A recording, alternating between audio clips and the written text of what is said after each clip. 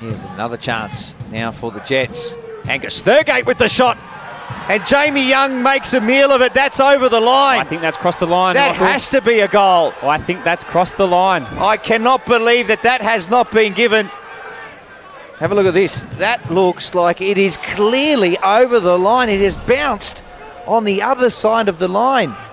Crossos gives the ball away. A chance for Lockie Wales here. Oh, Jack Duncan makes a mistake. Lockie Wales will capitalise. And out of nothing, Western United take the advantage. He's made something out of nothing there, Lockie Wales. Well, we've seen a couple of errors from the goalkeepers in this first half. That one was costly for the Newcastle Jets. Caught in two minds. It's a case of maybe when a new player comes and they want a shirt, you offer them a bit of money. Yeah. And if they take it, you're happy. Like he wanted to keep it. Here's Wenzel Halls in some space. Dylan Wenzel Halls. It was on target and it required an excellent save from Jack Duncan, who tips it around for a corner kick. Fantastic save by Jack Duncan. Low to his left, palming it around. Positive play from Dylan Wenzel Halls. He's a striker that when gets half a chance to shoot, he will take it. So let's see what he's got in his locker, the Brazilian. Daniel Pena with the strike, and it is an absolute rocket. How about that for an introduction to Australian football? Newcastle fans get excited. I'll tell you what, Zappers, when you think of Brazilian left foot, you think of Roberto Carlos, Rivaldo.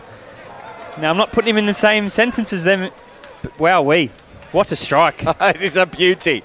That is worth coming down to Geelong for, that one. Couldn't control it. Diamante releases early.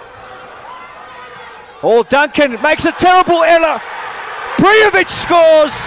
And Jack Duncan has had a night to forget. A nightmare, in fact, for the Newcastle Jets.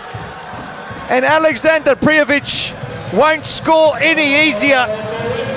Western United take the lead again. Jack Duncan will not want to see that again. Now Valentino Yule. Nice play by Valentino Yule, and it required a save by Jamie Young. This is the last chance. Risdon with a great intervention, and that might do it for Western United. It certainly is. They've hung on here at GMHBA Stadium, and they are through. John Aloisi's side to the round of 32 of the FFA Cup. Western United 2, the Newcastle Jets 1. Scott Jamieson, that was entertaining. Certainly was, Zappers, certainly was.